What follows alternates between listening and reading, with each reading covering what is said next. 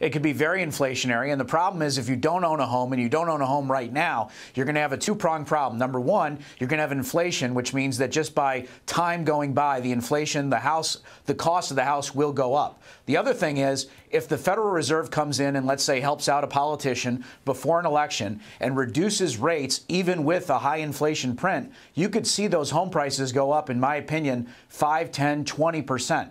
That would be just insane, Neil. You would start to have a buying frenzy again, much like during COVID. So I think right now the good thing is that mortgage rates are high. But if they lower those rates, those prices could skyrocket again. Indeed. A lot depends on those rates, to your point, Bill. And I caught up with Barbara Corcoran on this very subject. And what she says are some of the seminal inflection points she's looking for real estate in general. Here's what she said on the matter. This is from Barbara Corcoran.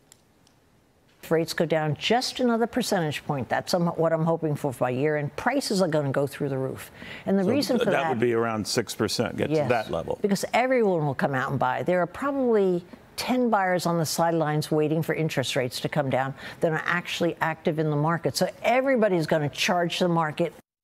All right, now she said